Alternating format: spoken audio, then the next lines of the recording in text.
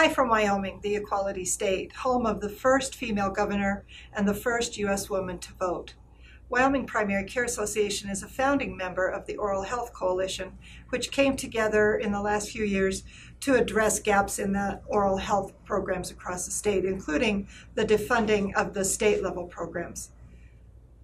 We also want to address the fact that many adults in Wyoming at $15,000 annually or below report only 50% of them having a dentist. The coalition is working with stakeholders all across the state to find high-impact solutions to address the gaps in oral health.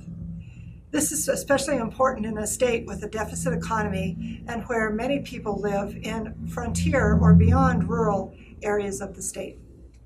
Wyoming Primary Care Association, or PCA for short, is a statewide nonprofit whose goal is to ensure access to health care for everyone, including access to oral health care. The PCA has for many years addressed the issues of oral health in many ways, including working with state and federal organizations.